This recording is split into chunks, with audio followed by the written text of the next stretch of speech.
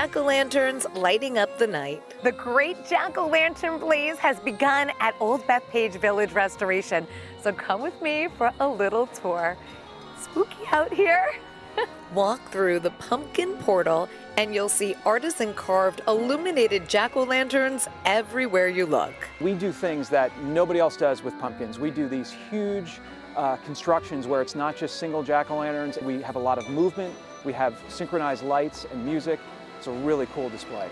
It's a postcard from Long Island, a love letter to locals celebrating our history, landmarks, and legends in the Long Island Hall of Fame exhibit. Looking good, Billy. For the first time this year, you could watch professional pumpkin carving. And there are brand new displays that will take you under the sea and to a circus sideshow. And the fan favorites are here too, like the giant spider web. There are plenty of Halloween scenes in the 19th century village. Legend has it the Hewlett House is really haunted, so let's keep moving on the path. There are over 7,000 jack-o'-lanterns on the half-mile loop. It will take about 45 minutes to walk, a little longer if you stop for photo ops. The blaze runs through November 5th, so be sure to get here before time runs out.